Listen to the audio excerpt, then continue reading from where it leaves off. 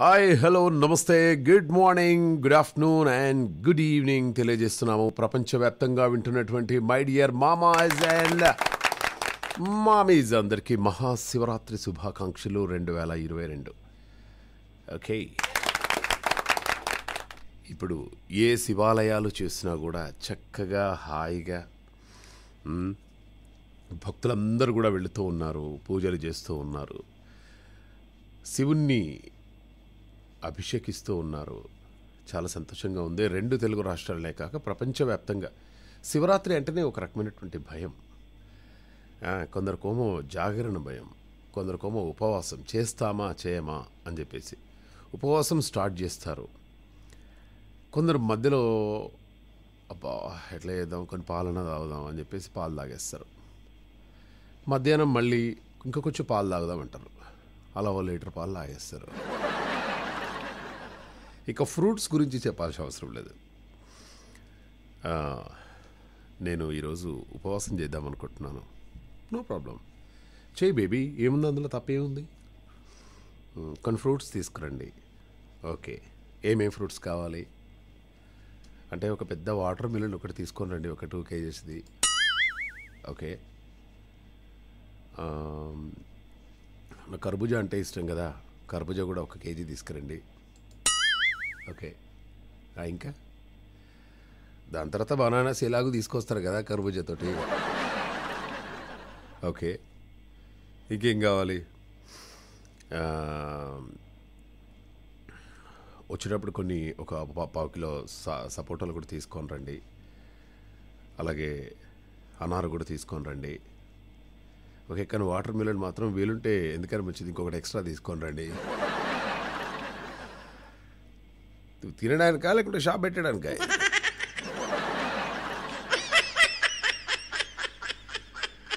Okay, కానీ ఈరోజు రకరకాల పిండి వంటలు చేస్తూ ఉంటారు, స్వీట్స్ తయారు చేస్తుంటారు, కొబ్బరికాయలు కొడుతూ ఉంటారు.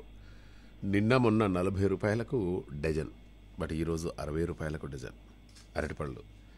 సో అంతగా రేటు పెరిగిపోయాయి మార్కెట్లో. బట్ అయినా పర్వాలేదు, పండుగ అనగానే ఒక రకమైనటువంటి ఆద్యంతం, ఒక పవిత్రమైనటువంటి దినోత్సవంగా మనం భావిస్తాం అన్నమాట. ఎందుకంటే ప్రతి ఒక్కరింట్లో ఇలవేల్పుకు శంకరుడు ఉంటాడు, పార్వతీ పరమేశ్వరులు నిలయమై ఉంటుందన్నమాట. సో మీ అందరికీ కూడా హృదయపూర్వకంగా మహాశివరాత్రి శుభాకాంక్షలు తెలియజేస్తూ ఉన్నాము. మీ గృహసీమలన్నీ కూడా పార్వతీ పరమేశ్వరుల నిలయాలై సకల సౌభాగ్యాలతో విరాజిల్లాలని చెప్పేసి తెలుగు NRI రేడియో కోరుకుంటూ మహాశివరాత్రి శుభాకాంక్షలు. ఓకే, ఇక జాగారం చేసేవాళ్ళు రకరకాలుగా జాగారం చేస్తూ ఉంటారు. ఒకప్పుడు నైట్ టైంపాస్కి విలేజ్లో అయితే హరికథలు చెప్పేవాళ్ళు, బుర్రకథలు చెప్పేవాళ్ళు, దాని తర్వాత ఏదో ఒకటి ఒక ఈవెంట్ లాగా చేసేవాళ్ళు. చక్కగా అక్కడికి అందరు కూడా వచ్చేసి నిద్ర వస్తున్నా కూడా ఆపుకోకుండా 6 గంటలకు 7 గంటలకు అబ్బా ఇంకెంతసేపు ఇంకెంతసేపు ఇంకెంతసేపు ఇంకెంతసేపు. ఓకే, అట్లా ఉంటుండే అనమాట. కొన్ని గవర్నమెంటు, కొన్ని ప్రైవేటు కూడా చాలామంది జాగారం చేస్తారు కదండి, హాలిడే తీసుకోండి నెక్స్ట్ డే అని చెప్పేసి అంటూ ఉంటారనమాట. సో జాగారం అలా అంత జాగ్రత్తగా చేసే వాళ్ళందరూ కూడా చాలా గ్రేట్ అండి, సూపర్. కొందరు నాలాగా రాత్రి 1, 2, 3 కాగానే అలా నిద్రపోతూ ఉంటారు. రాత్రి జాగారం చేద్దాం అనుకున్నాను, కానీ ఎందుకో ఇక బాగా కొంచెం టైర్డ్ అయింది, పడుకున్నారు. అలా వద్దు, నియమ నిష్టలతో చేయాలి ఏది కూడా. సో ఇప్పుడు జాగారం చేయడం కూడా చాలా ఈజీ, ఎందుకంటే రాత్రి 12, 1, 2 గంటల వరకు ఎట్లయినా మన ఫ్యామిలీ మెంబర్స్ అందరూ మనతోటే ఉంటారు. ఓకే, అలాగే ఇప్పుడు అమెజాన్ వచ్చేసింది, నెట్ఫ్లిక్స్ వచ్చేసింది, ఇంకేదో వచ్చేసింది. ఏ మూవీ పెట్టుకున్నా కూడా మినిమం 2, 2.5 గంటలు 3 గంటలు చక్కగా హాయిగా చూసుకుంటూ మార్నింగ్ వరకు ఇక జాగారం అయిపోయింది, ఇక పడుకోవచ్చు అనే సందర్భం ఏదైతే ఉంటుందో అది చాలా ఆనందం ఇచ్చేటువంటి సందర్భం అండి అది. మార్నింగ్ ఇక 5 గంటలకో 6 గంటలకో లేకుంటే 7 గంటలకో పడుకొని మళ్ళీ ఎప్పుడో 2 గంటలకు 3 గంటలకు లేచి ఫస్ట్ బ్రష్ చేయకముందుకే తినాలనిపిస్తుంది. చాలా గొప్పగా చాలా గర్వంగా చెప్తూ ఉంటాం. నీకు ఒక విషయం తెలుసా, నేను జాగారం చేశాను తెలుసా రాత్రి మొత్తము, చూసావా కళ్ళంతా ఎలా ఎర్రగా అయిపోయావు. బట్ అలా పవిత్రంగా మనము జాగరణ చేస్తే శివుడు మనం కోరినటువంటి కోరికలన్నీ కూడా తీరుస్తాడు. ప్రపంచంలో చాలామంది శివుణ్ణి మొక్కుతూ ఉంటారు. ఎందుకో తెలుసా, ఆయన భోళా శంకరుడు అనమాట. అంటే మనం ఏది కోరితే అది ఇచ్చేవాడు. చాలామంది తపస్సు చేస్తూ ఉంటారు శివుడికి, అక్కడ ఋషులందరూ కూడా. బట్ ఎవరికి ప్రత్యక్షమైందో ఏంటో నాకైతే తెలియదు. కానీ నేను కూడా ఎప్పుడు అనుకునేవాడిని, అబ్బా పరమశివుడు ప్రత్యక్షమైపోయి నేను కోరినటువంటి కోరికలన్నీ కూడా నెరవేరిస్తే ఎంత బాగుండు అని చెప్పేసి అనుకుంటాను. కానీ ఆయనకు తెలుసు కదా ఎవరికి ప్రత్యక్షం కావాలి, ఎవరికి ప్రత్యక్షం కాకూడదు అనే విషయం ఆయనకు బాగా తెలుసు అనమాట. శివుడు అనగానే ఒక రూపమైనట్టు ఒక అర్ధనారీశ్వర రూపం మనకు కనబడుతూ ఉంటుంది. కానీ ఈ ప్రపంచంలో ఏ ఆలయాలకు వెళ్ళినా కూడా శివుడు మనకు లింగ రూపంలోనే కనిపిస్తాడు అనమాట. ఎక్కడ శివుడికి సంబంధించినటువంటి విగ్రహం మనకు ఎక్కడ కూడా కనిపించదు. ఆయనను లింగ రూపంలోనే ఆరాధిస్తున్నాం తప్ప. సో ఆ విధంగా లింగేశ్వరుడుగా మనకు దర్శనమిస్తూ ఉంటాడు. సో ఆయన కరుణా కటాక్ష వీక్షణాలన్నీ కూడా మీ మీద ఉండాలని చెప్పేసి కోరుకుంటూ ఈ భక్తిరసభరితమైనటువంటి పాటతో మన కార్యక్రమాన్ని స్టార్ట్ చేద్దాం. వినిపించు ప్రవాసాంధ్రుల గుండె చప్పుడు Telugu NRI radio. Welcome back to your favourite show తెల్లారిందోయ్ మామా విత్ ఆర్జే మామా మహేష్. రండి అలా అందరం కలిసి కైలాసం వెళ్ళిపోదాం. కైలాసంలో అలాగే పార్వతీ పరమేశ్వర్ ఇద్దరు హాయిగా చక్కగా మాట్లాడుకుంటున్నారు. పరమేశ్వరుడు అక్కడ కూర్చుని ఉన్నాడు. పార్వతి వచ్చేసి, ఏమండి సినారిస్ట్ ట్యాబ్లెట్ వేసుకోరా అని అడిగింది. సినారిస్టా? సినారిస్ట్ నేను ఎప్పుడూ వినలేదు పార్వతి. సినారిస్ట్ కాకుంటే కోల్డ్ యాక్ట్ అటువంటిది ఒక ట్యాబ్లెట్ వేసుకోండి. కోల్డ్ యాక్టా? కోల్డ్ యాక్ట్ ఎందుకు? అమృతాంజన్ బాటిల్ కూడా తీసుకొచ్చాను, పక్కనే ఉంది, తీసుకోండి. ఏంటిది? అంటే చాలామంది ఈరోజు మీకు అభిషేకం చేస్తూ ఉంటారు కదా, పాలతో తేనెతో నీళ్లతోటి అభిషేకం చేస్తూ ఉంటారు కదండి. మరి అన్నిసార్లు మీరు స్నానం చేసి అన్నిసార్లు మీకు అభిషేకం చేస్తే సర్ది వస్తుంది కదా, అందుకోసమే ఈ సర్ది ట్యాబ్లెట్ వేసుకోండి. ఇలా వచ్చావన్నమాట. సో మొత్తానికైతే నాకు ఈ సర్ది లేవటము, ముక్కు దిబ్బడ లేవడము, హెడేక్ రావడము అటువంటిది ఏమి ఉండదు. వాళ్ళు ఎంత అభిషేకం చేస్తే మనకు అంత మంచిది కదా. చేస్తారు కరెక్టే, కానీ నా కేర్ కూడా నేను చూపించాలి కదండి. అందుకోసం అని చెప్పేసి ఎందుకైనా మంచిది కోల్డ్ యాక్ట్ ట్యాబ్లెట్ వేసుకోండి. మళ్ళీ రాత్రి నాకు సర్ది ఈ నీళ్ళతో స్నానం చేయించారే అందరూ అని చెప్పేసి అంటారు అని చెప్పేసి, సరే అలా ట్యాబ్లెట్ వేసేసుకొని ఆయన చక్కగా పాలు తాగేసి, ఆహా నిజంగా ఏ మాటకు ఆ మాటే. ఆ ట్యాబ్లెట్లో ఏముందో ఏంటో నాకు తెలియదు, కానీ పార్వతి నువ్వు అలా ప్రేమగా తీసుకొని వచ్చేసి పక్కనే కూర్చొని ట్యాబ్లెట్ వేసి వేడి వేడి పాలు ఇచ్చావు చూడు, టపేల్మని తగ్గిపోయింది దెబ్బకు. అలా ప్రేమతో ఇచ్చావు కాబట్టి ఆ హెడేక్ తగ్గిపోయింది అని చెప్పేసి అలా మాట్లాడుకుంటారు కావచ్చు, ఇది మన ఊహ. సరేగాని ఏమండి, ఏంటి నాకు కైలాసంలో చాలా రోజుల నుండి ఉన్నా కదా, నాకు ఎందుకో మనం భారతదేశం వెళ్ళాలనిపిస్తుందండి. భారతదేశమా? వెళ్ళి ఏం చేస్తావు అక్కడ? ఏం లేదండి, కైలాసంలో చాలా రోజుల నుండి ఉంటున్నాం కదా, మరి భారతదేశం వెళ్ళేసి చక్కగా అక్కడ నాకు ఇష్టమైనటువంటి ప్రదేశంలో సేద తీరుదామని చెప్పేసి అనుకుంటున్నానండి. అంటే భారతదేశంలో నీకు ఇష్టమైనటువంటి ప్లేస్ కూడా ఉందా పార్వతి? నాకు తెలీదే. మీకు తెలుసులేండి, నన్ను తీసుకెళ్లాల్సి వస్తుందని చెప్పేసి మీరేం చెప్పట్లేదు రా. అలాగా, సరే ఎక్కడ తీసుకెళ్ళాలి చెప్పు. ఎక్కడ తీసుకెళ్ళడం ఏంటండి, నాకు అసలు అర్థం కాదు. భారతదేశంలో నాకు ఇష్టమైనటువంటి ప్లేస్ తెలీదా మీకు? అనగానే పరమేశ్వరుడు సందిగ్ధంలో పడిపోయాడనమాట. భారతదేశంలో పార్వతికి ఇష్టమైనటువంటి ప్లేస్ ఏంటబ్బా, నాకు ఇన్ని రోజులు ఎవరూ చెప్పరు. సరే నాకు ఒక పిఏ ఉన్నాడు, నాకు ఒక శిష్యుడు ఉన్నాడు, వాణ్ణి అడుగుదాం అని మెల్లగా నాకు కాల్ వచ్చింది కైలాసం నుండి. ఎరా మహేష్. స్వామి నమస్తే స్వామి. ఈ అతి మర్యాదలే వద్దురా. స్వామి, మహాశివరాత్రి శుభాకాంక్షలు స్వామి. మ్మ్. ఎలా ఉంది అంతా? అంతే, ఈ ప్రపంచం అంతా బాగానే ఉంది. అక్కడెక్కడో రష్యాలో ఉక్రెయిన్ అవన్నీ గొడవలు అవి ఇవి జరుగుతున్నాయి. సరేలేరా, అవి జరుగుతాయి, ఇలాగే జరుగుతూ ఉంటుంది. ముందు మన భారతదేశం ఎలాగుందో చెప్పు, మన తెలుగు వాళ్ళు ఎలా ఉన్నారో చెప్పు. తెలుగు వాళ్ళు చాలా బాగున్నారు స్వామి. ఈరోజండి ఎక్కడ ఏ శివాలయాలకు వెళ్ళినా, ఏ ఆలయాలకు వెళ్ళినా కూడా చక్కగా హాయిగా మీకు బోల్డన్ని నైవేద్యాలు సమర్పిస్తున్నారు. తీర్థ ప్రసాదాల వితరణ జరుగుతుంది. ప్రతి గుడిలో భక్తులందరూ కూడా ప్రదక్షిణలు చేస్తూ ఉన్నారు స్వామి. మీకోసం ఉపవాసాలు చేస్తూ ఉన్నారు, జాగరణ చేస్తూ ఉన్నారు. ఇంతమంది భక్తులు, ప్రతి ఒక్కరి నోట ఒకటే స్వామి, ఓం నమ శివాయ. అలా ఆ శివనామస్మరణతోటి మారుమోగిపోతున్నటువంటి ఎన్నో గుళ్ళు, గోపురాలు. ప్రతి ఒక్కరు చాలా ఈరోజు మనసులో కానీ బయట కానీ ఎవరిని చూసినా కూడా ఒక శివోహంలాగా తాండవిస్తుంది స్వామి ఇదంతా అని చెప్పేసి. అంటే పోయిన సంవత్సరానికంటే బాగాలేదారా, బాగానే ఉందారా అంటే, పోయిన సంవత్సరం మీకు తెలుసు కదా స్వామి, కరోనా వచ్చేసింది, ఎవరు కూడా గుళ్ళోకి వెళ్ళలేకపోయారు. కానీ ఈసారి మాత్రం చాలా ఆద్యంతం చాలా భక్తిరసంగా ఉంటుంది. అండ్ అలాగే చిన్న చిన్న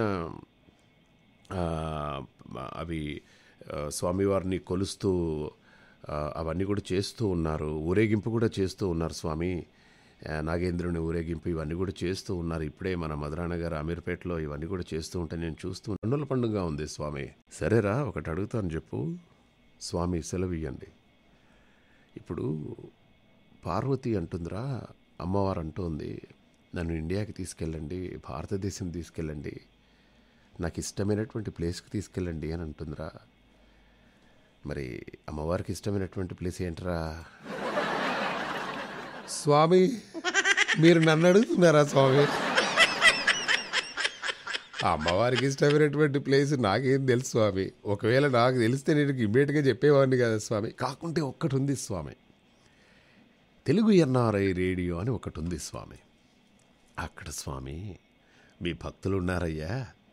అమ్మవారికి ఏమిష్టమో, మీకేమిష్టమో, అమ్మవారు ఎప్పుడు ఎలా ఉంటారో, మీరెలా ఉంటారో, అలాగే అమ్మవారికి కావాల్సినటువంటి అన్ని ప్రతీదీ తెలిసిన వాళ్ళు ఉన్నారు. ముఖ్యంగా అమ్మవారికి ఇష్టమైనటువంటి ప్రదేశం కూడా తెలిసిన వాళ్ళు ఉన్నారు స్వామి అనగానే, అవునా, భలే ఉందిరా ఇది.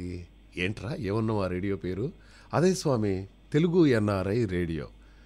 ఓకే, తెలుగు ఎన్ఆర్ఐ రేడియో బాగానే ఉంది, ఎన్ఆర్ఐ ఏంట్రా అంటే స్వామి, ఇప్పుడు ఏదైనా ఒక రేడియో తీసుకుంటే అది కేవలం 60 కిలోమీటర్లు 70 కిలోమీటర్లే వస్తుంది కదా స్వామి ఫ్రీక్వెన్సీ రేడియో.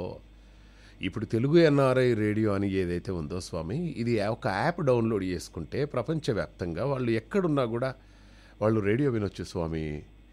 ఎరా, ఇన్ని మ్యాజిక్లు జరుగుతున్నాయట్రా ఇక్కడ? అవును స్వామి, భలే ఉందిరా. ఇప్పుడు మేము కూడా కైలాసంలో ఈ యాప్ డౌన్లోడ్ చేసుకోవచ్చు. ఏమున్నది స్వామి, ప్లే స్టోర్లోకి వెళ్ళేసి తెలుగు ఎన్ఆర్ఐ రేడియో అని చెప్పేసి అలా కొట్టేసేయండి, టక్కున డౌన్లోడ్ అయిపోతుంది. హాయిగా కార్యక్రమాలన్నీ కూడా వినొచ్చు. ఆయన చెప్పడం మర్చిపోయాను స్వామి, నా షో కూడా వస్తుంది, కాస్త వినండి స్వామి. సరే, ఎప్పుడు ఏదో వాగుతూ ఉంటావు, సరేలే వింటాలే. సరే కానీ తొందరగా చెప్పు. ఇప్పుడు అమ్మవారు వస్తున్నారు మళ్ళీ, ఇప్పుడు ఈవినింగ్ స్నాక్స్ అవి ఇవి పెడుతున్నారు నాకు. ఇప్పటికే పుట్ట నిండిపోయిందిరా ఈ భక్తులందరూ పెట్టే కొబ్బరికాయలు. ప్రతి ఇంట్లో కొబ్బరికాయ కొట్టేస్తున్నారా, ప్రతి ఇంట్లో నైవేద్యాలు పెడుతూ ఉన్నారు. కానీ ఒరే, ఏనాడైనా వాళ్ళు పెట్టే నైవేద్యాలు నేను తిన్నానట్రా అంటే స్వామి, అది మీకు అలా మీ ఫోటో ముందు, మీ మన లింగం ముందు అలా పెడితే అది మీకు మేము అర్పించినట్టుగా స్వామి, మీకు అర్పించిన తర్వాతనే మేము తింటాము అని చెప్పేసి అలా చెప్పాను. చెప్పిన తర్వాత, బై ద వే, ఈ విషయం కనుక్కోరా, పార్వతికి ఇష్టమైనటువంటి ప్లేస్ ఏంటో జర మన తెలుగు ఎన్ఆర్ఐ రేడియో భక్తులను అడుగురా. అడిగి తొందరగా 9705220005 తొందరగా మెసేజ్ చేయమనరా. నాకు కనెక్ట్ చేసావు కదరా ఇది.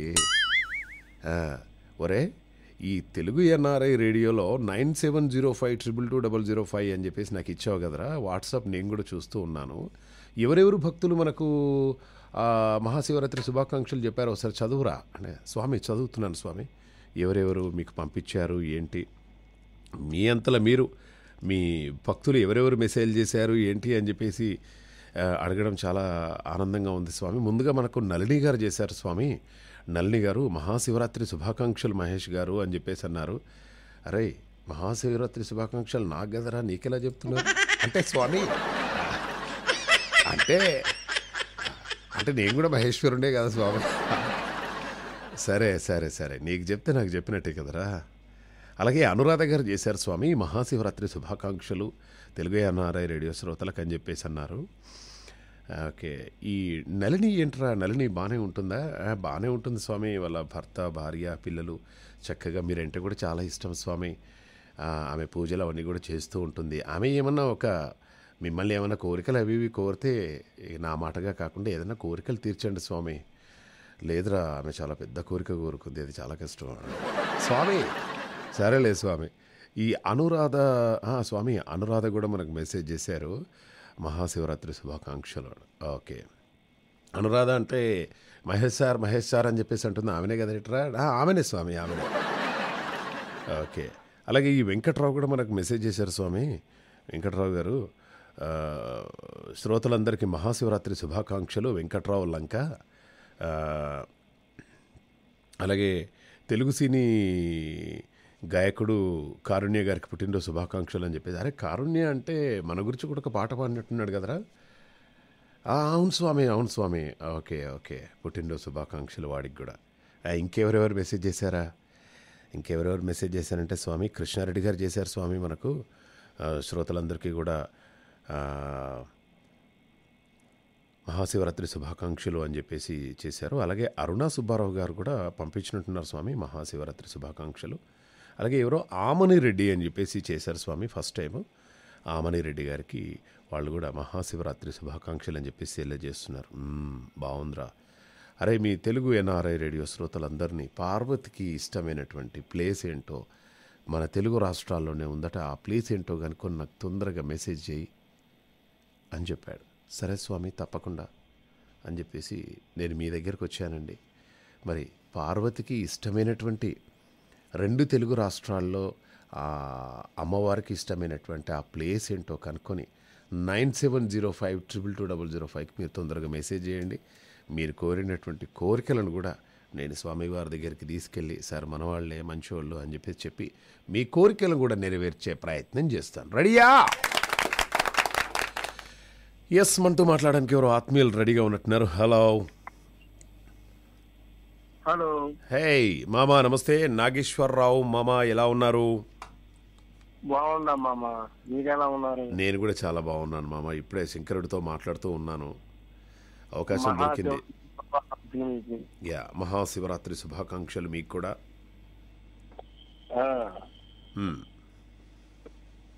మరి మాట్లాడుతున్నారు కదా, వింటున్నాను. యా, ఇప్పుడు పరమేశ్వరుడు అంటేనే ఒక రహస్యం, ఒక ఆధ్యాత్మిక రహస్యం, ఒక దేవ రహస్యం పరమేశ్వరుడు అంటేనే. అవును. ఇప్పుడు మన ఇంటి మీద, మన గుడిసె మీదనో ఇంటి మీదనో ఇప్పుడు మన మోటార్ సైకిల్ ఉందనుకోండి మామ, మోటార్ సైకిల్ పైన ఒక 2 క్వింటాల రాయి పెట్టేసామనుకోండి, ఏమవుద్ది? బరువు అవుద్ది అండ్ మోటార్ సైకిల్ కింద కొంగిపోద్ది కదా. అలాగే కానీ తమిళనాడులోని తంజావూరులో బృహదీశ్వర ఆలయం అని ఒకటి ఉంటుంది మామ. ఈ ఆలయం వాళ్ళు క్రీస్తు శకం 11వ శతాబ్దంలో రాజరాజ చోళుడు నిర్మించారనమాట. 13 అంతస్తులతో ఉన్నటువంటి ఈ ఆలయ నిర్మాణంలో ఉక్కు కానీ సిమెంట్ కానీ ఎక్కడ కూడా వాడలేదు మామ. పూర్తిగా గ్రానైట్ రాయితోటి నిర్మించారనమాట. అలాగే ఎలాంటి క్రేన్లు లేనటువంటి ఆ కాలంలో 13వ అంతస్తుల ఎత్తులో ఉన్నటువంటి గోపురం మీద ఒక 80 టన్నుల ఏకశిలా రాయిని ప్రతిష్ఠించారు మామ. 80 టన్నులు. బృహదీశ్వర ఆలయం పైన 80 టన్నుల ఏకశిలా రాయి ఒకటి ఉంది మామ. ఈ రాయి ఇప్పటికీ అలానే ఉంది. 80 టన్నుల రాయి అంటే ఆ ఆలయం, పోనీ దాన్ని సిమెంట్ ఏమన్నా యాడ్ చేశారా అంటే చేయలేదు, ఉక్కు ఏమన్నా యాడ్ చేశారంటే చేయలేదు, కేవలం ఒక గ్రానైట్తోనే కట్టడం జరిగింది. అక్కడికి వెళ్ళి మనం చూస్తే అంత పెద్ద బరువు ఎలా మోస్తుంది ఆలయం. 13 అంతస్తుల పైన ఈ 80 క్వింటాళ్ళ రాయి, ఏకశిలా విగ్రహం అనేది ఎలా ఉంది ఏంటి. ఏకశిల అంటే ఒకటే శిల మామ, దాన్ని మిక్స్ ఏం చేయరు. ఒకటే 80 టన్నుల ఆ రాయిని తీసుకెళ్ళి దాన్ని పైన పెట్టేశారు. నిజంగా కొన్ని ఆలయాలు మాత్రం ఇంకా ఆ దేవరహస్యం ఏంటో అంతు చిక్కనటువంటి దేవరహస్యం మామ. ఓకే రైట్ మామ, మ్యాటర్లోకి వెళ్ళిపోదాం. మన 2 తెలుగు రాష్ట్రాల్లో పార్వతి అమ్మవారికి ఇష్టమైనటువంటి ఊరేంటి, ఆమెకు ప్రదేశం ఏంటి? ఊరు కానీ ప్రదేశం కానీ ఏంటి? ఊరైతే శ్రీశైలం. శ్రీశైలం. ఓకే. ప్రదేశం అయితే శివుని హృదయం. శివుని హృదయం. అబ్బా, ఇన్ని రోజుల తర్వాత అద్ర కొట్టేశారు మామ. ఇది ఇది ఇది ఇది ఇది ఇది కావాలి మనకి. వాడే వండర్ఫుల్ మామ. అండ్ అలాగే ఒక మంచి భక్తిరసభరితమైనటువంటి పాట ఒకటి విందాము, లేదంటే ఒక మంచి సాంగ్ వినిపిస్తాను ఈరోజు. ఏ సాంగ్ కావాలి? సర్కార్ వారి పాట అయినా? సర్కార్ వారి పాట కాదు, మామూలుగా శివుని పాట ఏదన్నా కానీ వినిపిస్తాను. చెప్పండి, అది ఏం పాట కావాలి మీకు శివుడి మీద? ఏదో వినిపిస్తారా? మీరు చెప్పండి, మీరు చెప్తే నేను ప్లే చేస్తాను. పాతాళ భైరవి పాట ఉందండి. ఏమండి? పాతాళ భైరవి. పాతాళ భైరవి. ఓకే, ఒక్క నిమిషం ఉండు. పాతాళ భైరవి. ఓకే, పాతాళ భైరవిలో ఏంటది? పాతాళ భైరవిలో ఒక మంచి పాట ఏదైనా సరే, అన్ని బాగుంటాయి పాటలు. ఓకే, డెఫినెట్గా ప్లే చేసే ప్రయత్నం చేస్తాను నాగేశ్వరరావు. Thank you. కజ్జేమరన్నా నేను వింటా ఉంటాను ఫోన్లో. అట్లా కాదు, మళ్ళీ వేరే వాళ్ళు కాల్ చేస్తారు కదా, వాళ్ళకు కూడా మాట్లాడే అవకాశం ఇవ్వాలి కదా. నాకు నిజంగానే వినిపించాలని ఉంది మీకు రేడియో, కానీ ఇప్పుడు మిగతా వాళ్ళు చేస్తూ ఉన్నారు కదా, వాళ్ళు మీరు లైన్లో ఉంటే మిగతా వాళ్ళు చేయలేరు నాగేశ్వరరావు. పాటకు ముందులో ఒక విషయం కజ్జి చేస్తాను. సరే సరే సరే ఓకే. సుగుణశ్రీ గారు కాల్ చేశారు. అలాగే శ్రీరామ్మూర్తి గారు మహాశివరాత్రి శుభాకాంక్షలు శివయ్య అని పెట్టారు. ఏకంగా శివయ్య గారికే పెట్టేశారు, ఎవరికైతే ఏంటి. సో చిమ్మపూడి శ్రీరామ్మూర్తి గారి మహాశివరాత్రి శుభాకాంక్షలు తెలియజేస్తున్నారు. మీరు కూడా ఎవరికైనా మహాశివరాత్రి శుభాకాంక్షలు తెలియజేయాలి మన శ్రోతలందరికీ అంటే చక్కగా 9705222005కి వెరీ సింపుల్, మీ మొబైల్ తీసుకొని వాట్సాప్లో మహాశివరాత్రి శుభాకాంక్షలు అని చెప్పేసి పెట్టేసేయండి. ప్రపంచవ్యాప్తంగా మీ విషయాస్ అందరికీ తీసుకెళ్ళిపోతాం. అలాగే సుగుణశ్రీ గారు మనతో మాట్లాడడానికి రెడీగా ఉన్నారు. సుగుణశ్రీ గారు నమస్తే. సుగుణశ్రీ గారు, అన్ని కార్యక్రమాలన్నీ కూడా అయిపోయినాయా? మీరు ఊరికి వెళ్ళారు, అడి తిరిగారు, ఇడి తిరిగారు, వచ్చేసారా? అన్నీ తెలిసిపోతాయండి మీరు ఎక్కడ వెళ్ళారు ఏంటి అనేది. మాకు తెలిసిపోద్దమ్మా.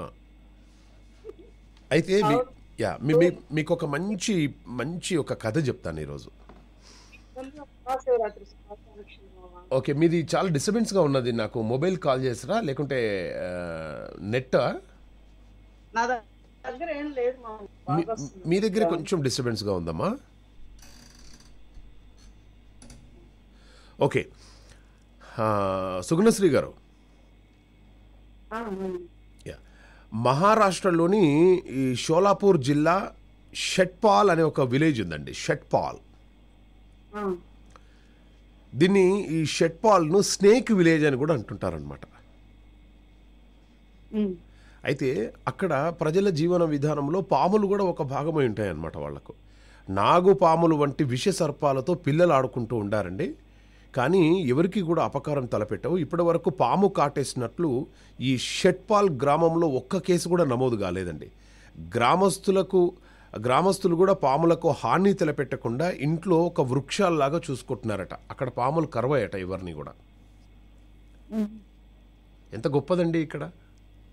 మన ఇంట్లోకి పాము వచ్చింది అంటే వామ్మో పాము వచ్చింది అని చెప్పేసి భయపడి పరుగులు తీసి అది చేసి ఇది చేసి దాన్ని వీళ్ళకు ఆ జంతు సంరక్షణ వాళ్ళకు కాల్ చేసి దాని పామును పట్టించేసి తీసుకుపోయిన తర్వాత మళ్ళీ ఇల్లంతా కడుక్కొని అమ్మ పాము ఎంత తిరిగింది అది ఇది అని చెప్పేసి టెన్షన్ పడిపోతుంటారు. కానీ షట్పాల్, ఈ షట్పాల్ గ్రామంలో పిల్లలు, చిన్న చిన్న పిల్లలు కూడా పెద్ద పెద్ద విషపాములతో ఆడుకుంటూ ఉంటారట. ప్రతి ఇంట్లో ఒక పాము ఉంటుందట. అలాగే ఒక వృక్షాన్ని ఎలా మనం సంరక్షించుకుంటామో ఇక్కడ, అలాగే ఆ పాముకి పాలు వేయడం కానీ లేకుంటే పాముకి నీళ్లు వేయడం కానీ చక్కగా చేస్తూ ఉన్నారట. షట్పాల్ గ్రామం, snake village in India.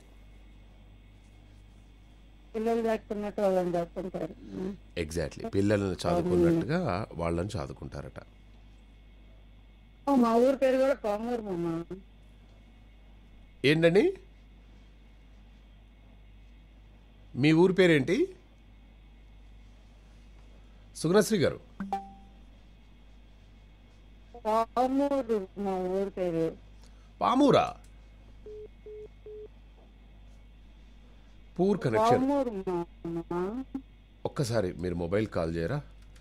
Okay, కొంచెం ఏదో డిస్టర్బెన్స్ అది ఇది వస్తున్నట్టుంది మేడంది. హలో హలో నమస్తే మామ. నమస్తే మణికంఠ, మహాశివరాత్రి శుభాకాంక్షలు అయ్యా నీకు. బాగున్నాను మామ. బాగుంది. ఇంత చెప్పిన శివరాత్రి గురించి కానీ దేవుడు గురించి కానీ చాలా బాగుంది. ఓకే, సో పార్వతీ అమ్మవారికి ఇష్టమైనటువంటి ప్రదేశం ఏంటి? ప్రదేశం శివుడి మనసు మామ. శివుడి మనస్సులో ఆల్రెడీ ఉంటుంది కదా, ఇంకా ప్రత్యేకంగా ఏముంటుంది? శివుడి హృదయంలోనే ఉంటుంది కదా. అందులో ఇద్దరున్నారమ్మా, గంగాదేవి ఉంది, అలాగే పార్వతి ఉంది. కానీ ఏంటంటే శివుడు అంటే చాలా ఇష్టం పార్వతీదేవికి, అందుకని అనిపిస్తుంది. ఓకే, సో పార్వతి అంటే ఇష్టమా, గంగాదేవి అంటే ఇష్టమా శివుడికి? ఫస్ట్ పార్వతీదేవి అమ్మ, తర్వాత ఫస్ట్ పార్వతీదేవి, తర్వాత కొన్ని కారణాల వల్ల గంగాదేవిని అలా తలపైన పెట్టుకోవటం వల్ల జరిగింది అలా. అందుకనే ఫస్ట్ మనకి శివుడికి పార్వతీదేవి అంటే ఇష్టం, పార్వతీదేవికి శివుడు అంటే ఇష్టం. అంతగా అంటాకున్నామా పార్వతి పరమేశ్వరు అని అంటూ ఉంటారు కదా చాలా మంది. అవును, గంగాదేవి అసలు రాదు చెప్పాలంటే. ఓకే, అందుకని మామ. ఓకే, సుగుణశ్రీ గారు నిలమైన సుగుణశ్రీ గారు మేడం, వినిపించడం లేదు మామ. శివుడికి గంగాదేవి అంటే ఇష్టమా, పార్వతీదేవి అంటే ఇష్టమా? ఇద్దరు ఇష్టం మామ. ఎందుకంటే పార్వతికి అందరం ఇచ్చాడు, గంగని నెత్తి మీదే పెట్టుకున్నారు మామ. గంగే ఎక్కువ ఇష్టం మామ. ఎప్పుడు గంగ జరుగుతూనే ఉంటుంది మామ. ఎక్కడ శివుడు ఉంటే అక్కడ గంగ ఉంటుంది మామ. ఓకే, ఆమెను నెత్తి మీద పెట్టుకున్నాడు, పార్వతిని హృదయంలో ఉంచుకున్నాడు, అంతేనా? వెరీ గుడ్, ఎంత బాగా చెప్పారండి. ఓకే, బట్ పార్వతీ పరమేశ్వరులు అంటారు కానీ గంగా పరమేశ్వరులు అని చెప్పేసి అనరా? ఎప్పుడు గంగ పక్కనే ఉంటుంది మామ. పార్వతీదేవిని మనం చూడలేం కానీ శివుడు ఎక్కడంటే అక్కడ నదులు ఉంటాయి, లేదంటే చిన్న కాలువలైనా ఉంటాయి మామ, చిన్న శివాలయం దగ్గర. ఓకే, సరే, మరి ఇక పార్వతీ అమ్మవారికి ఇష్టమైనటువంటి మన తెలుగు రాష్ట్రాల్లో ఒక ప్రదేశం ఉంది. ఆ ప్రదేశం అంటే చాలా ఇష్టమట పార్వతీ అమ్మవారికి. ఏంటి ఆ ప్రదేశం? పార్వతీపురం మామ.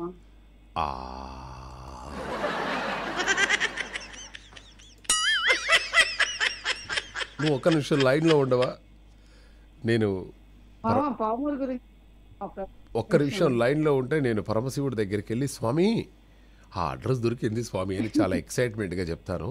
మీరు లైన్లో ఉండండి. స్వామి స్వామి పరమేశ్వరా వచ్చేసేవా తండ్రి? స్వామి మీకు తెలుసు కదా స్వామి, మావా మహేష్ ఏదైనా అంటే డెఫినెట్గా తలుచుకుంటాడు, ఆ ప్లేస్ ఏంటో తెలుసుకుంటాడు, మీ మనసు దోచుకుంటాడు అన్న విషయం తెలుసు కదా స్వామి మీకు. మరి ఆ ప్లేస్ కనుక్కున్నాను స్వామి. అమ్మవారికి ఇష్టమైనటువంటి ప్లేస్ చాలా ఈజీగా చెప్పగలిగారు మన తెలుగు ఎన్ఆర్ఐ రేడియో వాళ్ళు. స్వామి, మన 2 తెలుగు రాష్ట్రాల్లో అమ్మవారికి ఇష్టమైనటువంటి ప్లేసు పార్వతీపురం అట స్వామి. పార్వతీపురం అనగానే ఆహా, నువ్వు ఒక్కసారి దగ్గరికి రారా అన్నాడు. స్వామి అంటే దగ్గరికి వస్తే ఏదైనా రుద్రాక్ష దండ నా మెడలో వేస్తారా స్వామి అని చెప్పేసి నేను మెల్లగా వెళ్ళాను. వెళ్ళిన తర్వాత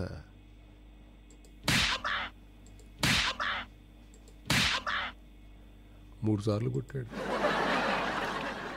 స్వామి ఈ పార్వతీపురం అనేది కరెక్ట్ కాదా స్వామి? ఎవడరా నాకు చెప్పింది?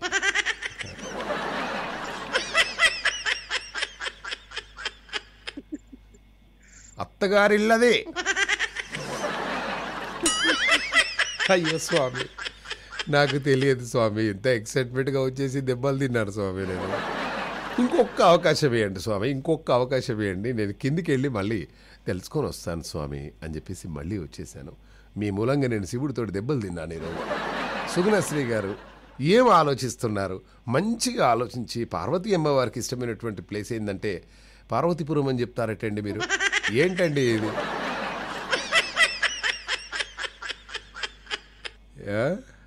ఎనీవే దట్స్ రియలీ వండర్ఫుల్ అండి. ఒక మంచి క్లూ కూడా ఇస్తాను నేను. థ్యాంక్ యూ వెరీ మచ్ అండి సుగుణశ్రీ గారు. నరేష్ లైన్లో ఉన్నారు.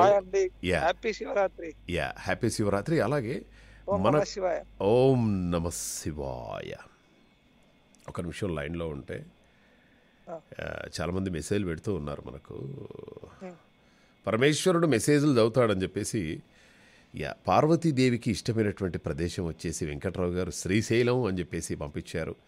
అలాగే మణి గారు from USA Mahashivratri wishes to you and all Telugu NRI radio listeners అని చెప్పేసి బ్యూటిఫుల్ మెసేజ్ పంపించేశారు మన బ్యూటిఫుల్ మణి గారు ఫ్రమ్ యుఎస్ఏ.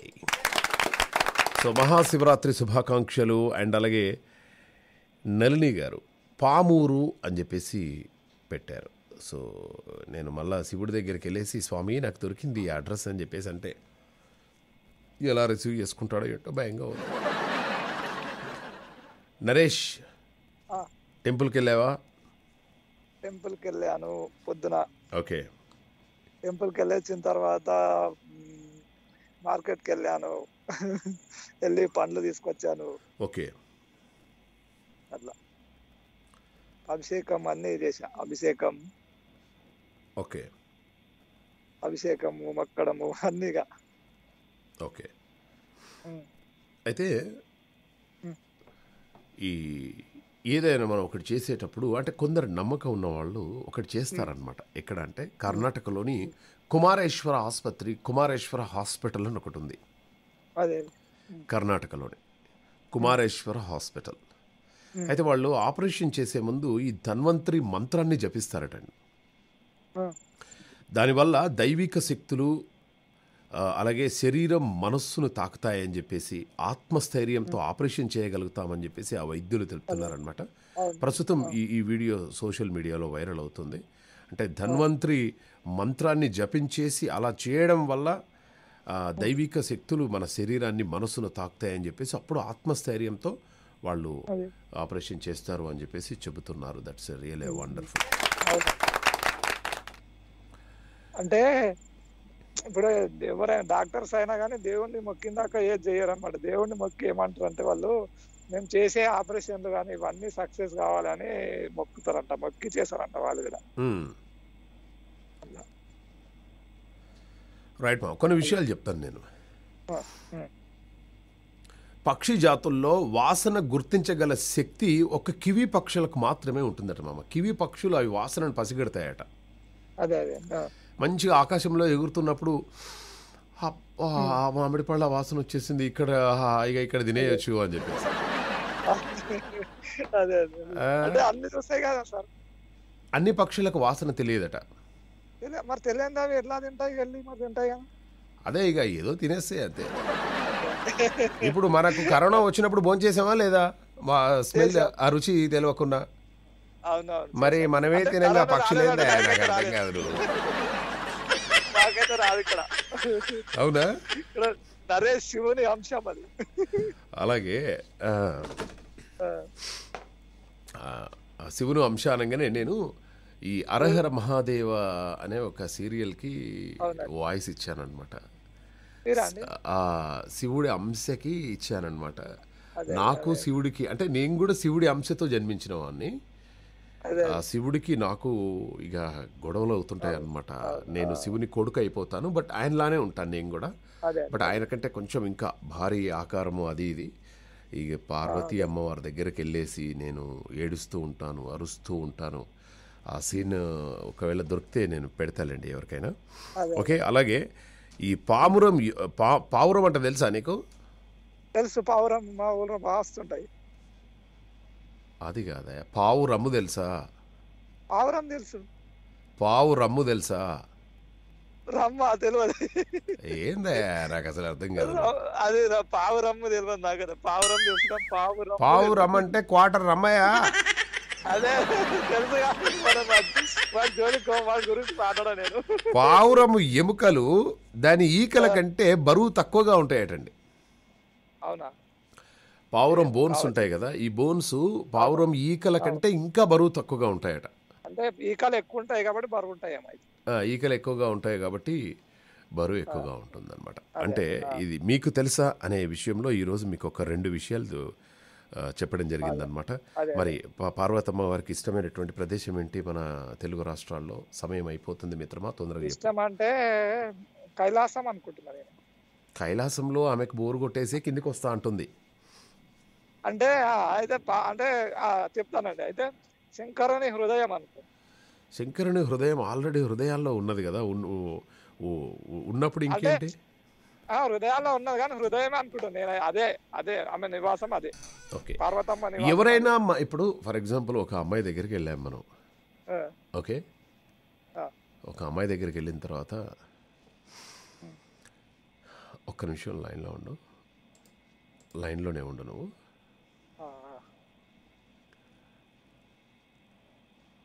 యా,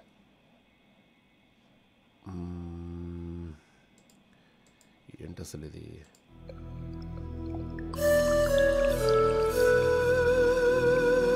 యా, ఇప్పుడు మనం అంటుంటాం కదా, చాలామంది ప్రేమికులు అంటూ ఉంటారనమాట, నువ్వు నా హృదయంలోనే ఉన్నావు బేబీ బేబీ అని చెప్పేసి అంటూ ఉంటాం కదా. అంటే నాకు ఒకటి చెప్తా సార్. ఒక్క నిమిషం, నాకు అర్థం కాదు. ఇప్పుడు వాళ్ళు కనుక సడన్ క్వశ్చన్ వేసారనుకో, నేను నీ హృదయంలో ఉన్నానా లేదా నాకు ఎలా తెలుస్తుంది అని చెప్పేసి ఒక మాట అడిగారనుకో మనల్ని రివర్స్గా. ఇప్పుడు నేను ఎట్లా చెప్పాను సార్ అంటే అది అంటే శివుడు పార్వతి అర్ధనారీశ్వరులు కదా, అట్లనే నేను అట్లా చెప్పా. మనసులోనే ఉంటది ఆయనలోనే. కరెక్టేనే. నువ్వు వేరే ఒక అమ్మాయి నువ్వు నా హృదయంలోనే ఉన్నావు తెలుసా అని చెప్పేసి అన్నప్పుడు ఆమె ఎలా ఉన్నాను నీ హృదయంలో చెప్పు, నేను ఎలా ఉన్నాను అంటే నువ్వేం చెప్తావు? నీ జ్ఞాపకాలు, నీ మాటలు, అవన్నీ ఉన్నాయని చెప్తావు. ఏవి చూపించంటే? అంటే చూపించడానికి అది పైకి చూపిస్తాం, మాట్లాడతాం కదా మంచి ప్రేమగా. ఓకే, అంటే మనసులో ఏది ఉందో అది ప్రేమగా మాట్లాడేస్తాం కదా, అదే. అయినా నమ్మలేదనుకో. నమ్మకపోతే ఇంకేం చేస్తాం? నువ్వే నా ప్రాణం అని చెప్తాను. ఇంకా అయినా నమ్మలేదనుకో, నిన్ను విడిచి నేను ఉండలేను అని చెప్తా. ఓకే, నువ్వు ఒకటే అని చెప్తా. నేను ఒకటే ఇంకా అని చెప్తా. అయినా కూడా నమ్మలేదనుకో, ఎలా ఇట్లా అంటే అయినా కూడా నమ్మలేదంటే ఇక ఇంకా చేసాం కాలు పట్టుకోవడం.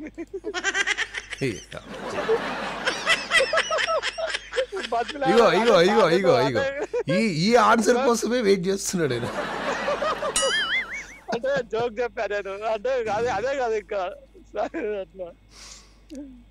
ఓకే, ఇప్పుడు భార్య అంటే ప్రేమికురాలు అంటే భార్య, చెల్లి అన్ని ఆమెనేగా, ఏం కాదు అప్పుడు. Wonderful, thank you very much Naresh. బాబాయ్ and have a good day. అయ్యయ్యో, నాకు ఒకటి గుర్తొచ్చింది అన్నాడు. ఏం గుర్తొచ్చిందో ఏదో, అప్పటికే కాల్ కట్ అయిపోయింది ఆయనది. So my dear మామాస్ and mummies, మొత్తానికైతే రకరకాలుగా ఆన్సర్లు పంపిస్తూ ఉన్నారు. సో ఎవరైనా నా హృదయంలో నువ్వు ఉన్నావు అంటే నిజంగానే ఉన్నానా, ఎలా ఉన్నాను అంటే మనం ఏం చెప్తామండి? ఎక్కడ చూసినా ఎటు చూసినా ఈ ప్రపంచం మొత్తం వాళ్ళే కనబడితే ఓ అందమైన అమ్మాయిని చూసినా వాళ్ళే కనబడతారు. అందమైన ఏది ప్రపంచంలో ఏది అందంగా ఉన్నా కూడా ఆకాశం దిక్కు చూసినా అమ్మాయే కనబడుతుంది, భూమి దిక్కు చూసినా అమ్మాయే కనబడుతుంది, చివరికి అన్నం తిన్నా అమ్మాయే కనబడుతుంది, టీవీ పెట్టుకున్నా ఆమెనే కనబడుతుంది. ఇంకా ఎక్కడ చూసినా కూడా వాళ్ళే కనపడితే ఇంకా వాళ్ళు తప్ప ఇంకెవరున్నట్టు మన హృదయంలో కదా. ఎస్, అందుకోసం అని చెప్పేసి ఒక బ్యూటిఫుల్ సాంగ్ ఒకటి మీకు డెడికేట్ చేస్తున్నాను. టైం ఎంత అయిందండి? 8:29 కదా. యా, సో ఇక మ్యాటర్లోకి వెళ్ళిపోదాం. మళ్ళీ పార్వతమ్మ వచ్చేసి ఏమండి ఏంటి పార్వతి, నాకు ఇష్టమైనటువంటి ప్లేస్ తీసుకెళ్తా అన్నారు కదా, తీసుకెళ్తారా ఇప్పుడు? యా, తప్పకుండా తీసుకెళ్తాను. ఈ మహేష్ గారు అటే వేయండి, వీడు వస్తా అని. అంతెందుకు స్వామి, మీకు 5 నిమిషాల్లో నేను ఆన్సర్ తీసుకొస్తా స్వామి అని చెప్పేసి వీడు పోయి అరగంట అయింది. పాపం వాడు నా కోసం ఎవరెవరిని రిక్వెస్ట్ చేస్తున్నాడో ఎక్కడ తెలుసుకున్నారో. ఆయన ఈ తెలుగు ఎన్ఆర్ఐ రేడియో వాళ్ళు ఇంకా తొందరగా చెప్పలేదేంటి వాడికి ఆన్సరు అని చెప్పేసి పరమేశ్వరుడు ఆలోచిస్తూ ఉన్నారు. అలాగే సంజీవ్ కుమార్, హ్యాపీ మహాశివరాత్రి శుభాకాంక్షలు మామ ఎన్ఆర్ఐ ఫ్యామిలీ మిత్రులందరికీ అని చెప్పేసి. అలాగే కైలాసగిరి విశాఖపట్నం అని చెప్పేసి అంటున్నారు సంజీవ్ మామ ఫ్రమ్ బెహ్రెన్. అలాగే నళిని కుమార్ గారు ఏదో ఆన్సర్ పంపించారు. ఓకే, అలాగే యా, ఇక మొత్తానికైతే ఆన్సర్ దొరికిపోయింది చక్కగా పరమేశ్వరుడికి. నేనే చెప్పాను మెల్లగా, స్వామి ఇలా చెప్పి చూడండి అని చెప్పేసి అన్నాను.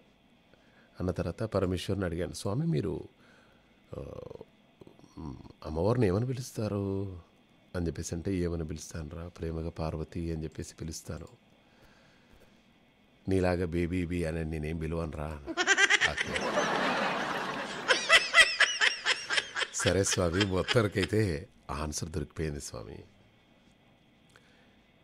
ఎక్కడైతే పార్వతీ పరమేశ్వరులిద్దరూ పూజలు అందుకుంటారో, ఎక్కడైతే ప్రేమగా నిష్కల్మషమైనటువంటి హృదయంతో ప్రార్థనలు స్వీకరిస్తారో, ఎక్కడైతే స్వామివారికి ధూపదీప నైవేద్యాలతో స్వామివారిని అలంకరించేసి స్వామివారిని పూజిస్తారో, ఎక్కడైతే 2 కళ్ళు మూసుకొని తపస్సు చేస్తారో పార్వతీ పరమేశ్వరుల కోసం, ఎక్కడ ఏ ఇంట్లో అయితే వినాయకుడిని పూజిస్తారో, ఏ ఇంట్లో అయితే కుమారస్వామిని పూజిస్తారో, ఏ ఇంట్లో అయితే పార్వతీ పరమేశ్వరులను పూజిస్తారో, నియమ నిష్టలతో స్వామివారిని పూజించే ప్రతి ఇల్లు నీకు ఇష్టమే కదా పార్వతి. నన్ను ప్రార్థిస్తే నిన్ను ప్రార్థించినట్టే కదా, నన్ను కొలిస్తే నిన్ను కొలిచినట్టే కదా. అందుకోసం ఆ ప్రదేశం ఈ ప్రదేశం అంటూ ఏది ఉంటుంది చెప్పు? నీకు భూలోకమే ఒక అద్భుతమైనటువంటి ప్రదేశం, అందుకోసమే నేను భూలోకానికి తీసుకెళ్తాను అని చెప్పేసి అనగానే, ఆహా, భూలోకంలో నాకు చిమ్మపూడి శ్రీరామూర్తి గారి ఇల్లు, మహేష్ గారి ఇల్లు, ఈ ప్లేసు ఆ ప్లేసు అటువంటిది ఏమీ ఇష్టం ఉండదండి. ఎక్కడైతే మీరు నేను పూజలు అందుకుంటామో ఆ ఇంట్లోనే మనం ఉంటాము. ఎక్కడైతే ఆ ఇంట్లో మనం ఉంటామో వాళ్లకు ఎటువంటి హాని జరగకుండా, భూత ప్రేత పిశాచన బారిన పడకుండా, అనారోగ్య సమస్యలు పడకుండా మనం అక్కడే కొలువై వాళ్ళందరినీ కాపాడుకుందామండి. భూలోకంలో ఉండే వాళ్ళందరూ మన బిడ్డలు కదండి, వాళ్ళంతా అంతకంటే మంచి ప్లేస్ ఏముంటుందండి అని చెప్పేసి పార్వతీ అమ్మవారు సెలవిచ్చారట. మెల్లగా పరమేశ్వరుడు వచ్చాడు నా దగ్గరికి, మహేష్ ఇలా రా, ఎంత బాగా ఆన్సర్ చెప్పావురా, పార్వతీ అమ్మవారే ఇలా అన్నారా, ఆ ప్రదేశం ఈ ప్రదేశం ఏం లేదు, మనందరి బిడ్డలు ఎక్కడైతే మనం పూజలు అందుకుంటామో అదే మనకి ఇష్టమైనటువంటి ప్లేస్ అని చెప్పేసి అన్నారు. నేను చెప్పలేదా స్వామి, ఇట్లనే చెప్పండి వెళ్ళి అని చెప్పేసి అన్నాను. అన్న తర్వాత, ఎరా మహేష్, నీకేమైనా కోరికలు ఉన్నాయా అని చెప్పేసి అడిగాడు. స్వామి ఒక్కసారి మీ చెవు దగ్గర పెట్టండి స్వామి, ఒకటే ఒక కోరిక స్వామి. స్వామి ఇది ఒక్కటి అయిపోతా స్వామి అని చెప్పేసి అనగానే ఏమన్నాడు తెలుసా, మంచి అమ్మాయిని చూసి పెట్టండి అన్నాడు. అట్లా కాదు ఆయన ఒకటే ఒక మాట అన్నాడు, అరే అక్కడ పరిస్థితులు కొంచెం కష్టంగానే ఉన్నదిరా, నేను వాళ్ళతోటి మాట్లాడే ప్రయత్నం చేస్తాను రా, అమ్మాయిని ఒప్పించే ప్రయత్నం చేస్తాను, కానీ అదేంటేరా నాకు ఆ అమ్మాయి దగ్గరికి వెళ్ళి మాట్లాడాలంటేనే నీకంటే ఎక్కువ భయం అవుతుందిరా అని చెప్పేసి. అంటే నేను అన్న ఆమె కూడా మీ భక్తురాలే కదా స్వామి. సరేలేరా ఇప్పుడు ఎట్లా నాకు పూజ చేస్తుంది కదా, అప్పుడు నేను మెల్లగా ఆమెకు వరం ఇస్తాను, మెల్లగా మీ ఇద్దరిని గెలిపే ప్రయత్నం చేస్తా అని చెప్పేసి అన్నాడు. నాకు అంతకంటే ఇంకేం కావాలి స్వామి అని చెప్పేసి అన్నాను. ఇక చిమ్మప్పుడు శ్రీరామూర్తి గారు వచ్చేసారు. గురువు గారికి ప్రణామాలు, వందనాలు గురువు గారు. ఓం నమ శివాయ. ఒక్క నిమిషం కాదు, పద్మజ గారిది 5 నిమిషాలు తీసుకోండి స్వామి. పద్మజ గారిది 5 నిమిషాలు తీసుకోండి. అంటే మీతో పాటు నన్ను కూడా తిట్టించాలని మీ ఉద్దేశం? ఆ మేడం కన్నడంలో కాల్ చేసి అయ్యా కానివ్వండి. కైలాస పర్వతం మీద పార్వతీ పరమేశ్వరుడు ఇద్దరు కూడా భోజనం చేసి చక్కగా మీఠా పాన్ వేసుకొని తాంబూలం వేసుకుని ముచ్చట్లు పెట్టుకుంటున్నారట, సరస సల్లాపాల్లో ఉంటున్నారట, ఒకళ్ళు పరిహాసాలు ఆడుకుంటున్నారట. అటువంటి సందర్భంలో పార్వతి అన్నది కదా, పార్వతీ పర్వతేశ్వరుడు యొక్క సంభాషణ ఎలా ఉంది అంటే, పార్వతి అన్నది కదా, నాకు తల్లిదండ్రులు ఉన్నారు స్వామి, మీకు తల్లిదండ్రులు లేరు కదా, ఏం లాభం, అనాథ అయిపోయినారు కదా మీరు అన్నదట పార్వతి. అంటే అప్పుడు శివుడు అన్నట్ట, నాకు అత్తమామలు ఉన్నారు కదా, తల్లిదండ్రులతో సమానమైనటువంటి అత్తమామలు ఉన్నారు కదా, నీకు అత్తమామలు లేరు కదా అని శివుడు హాస్యం ఆడాడు. అది పద్యంలో, అది ఈ తాత్పర్యం మీకు చెప్పాను, ఇది పద్యం. నాకు తల్లియు తండ్రియున్ కలరుగా నా ప్రాణనాథ కట, నీకేరియని గౌరి స్వల్ప సరస స్నేహం సల్లాపమున్, నాకున్ అత్తయు మామయున్ గలరుగా నారీమణి అయ్యయో, నీకేరియని జానవై పలికెదే నీవింక జీవేశ్వరా అని అన్నాడు. ఎంత అత్యద్భుతంగా ఉందండి. నీకు అత్తమామలు లేరు కదా అని చెప్పేసి అన్నప్పుడు అంటే ఎంత మహత్తరమైనటువంటి సందేశం చూడండి. తల్లిదండ్రులు అత్తమామలు అంటే అత్తమామల్ని కూడా తల్లిదండ్రులతో సమానంగా చూసుకోవాలి ఎవరైనా సరే, భార్య గాని భర్త గాని అత్తమామల్ని తల్లిదండ్రులతో సమానంగా చూసుకుని వారిని సేవించాలి, ప్రేమించాలి, గౌరవించాలి అని ఒక మహత్తరమైనటువంటి సందేశాన్ని మన భూలోకంలో ఈ రోజున ఇవాటి కూడా ఆధునిక సమాజానికి ఇస్తున్నటువంటి సందేశం అన్నమాట ఈ పద్యం ద్వారా. ఓకే, ధన్యవాదాలు. యా, బాగుంది. కానీ మనము నేను ఇలానే ఒకరింటికి వెళ్ళాను గురువుగారు. ఏమండి ఎందుకు గొడవలు జరుగుతున్నాయండి, మీ అత్తమామను చక్కగా మీ అమ్మా నాన్నల్లాగా మీరు భావించవచ్చు కదా అంటే కొట్టేసారు గురుగారు. నే అన్నారు ఇంకెప్పుడు జీవితంలో ఇటువంటి మధ్యలోకి మనం వెళ్ళకూడదని. Anyway thank you very much Chimmapudi గారు, థ్యాంక్ యూ సార్. లాస్ట్లో క్లైమాక్స్ ఇచ్చారండి, లాస్ట్ డైలాగ్ మీదైతే ఆ కిక్కే వేరన్నట్టుగా. That so nice of you and Mahashivratri శుభాకాంక్షలు గురుగారు. శుభాకాంక్షలు. సో మై డియర్ మామాస్ అండ్ మామయ్స్, ఇక రేపటి తెల్లారందో ఈ మామ అనే కార్యక్రమంలో మళ్ళీ కలిసే ప్రయత్నం చేద్దాం. అండ్ ఈ పాట మీ అందరి కోసం హృదయపూర్వకంగా